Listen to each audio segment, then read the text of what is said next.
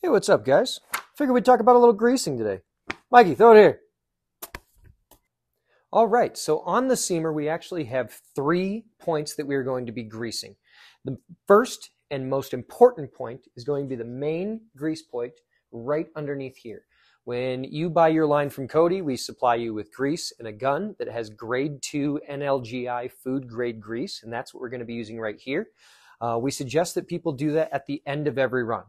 Even beyond that, one of the most important things is we want the seamer to be on and running, and we also want the seamer to be warm whenever we are doing this. So we suggest doing this at the end of the run. What a lot of people will do is they'll go onto their HMI and they'll turn their seamer down to a speed of about 10 RPM.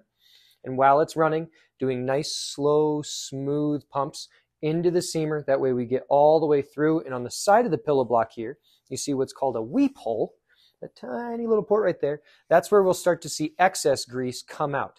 The other 2 points we have on the seamer are going to be on our op blocks, these 2 Zert fittings here. These are not going to take the same food grade 2 grease that we're using. These are going to take a grade 0 grease.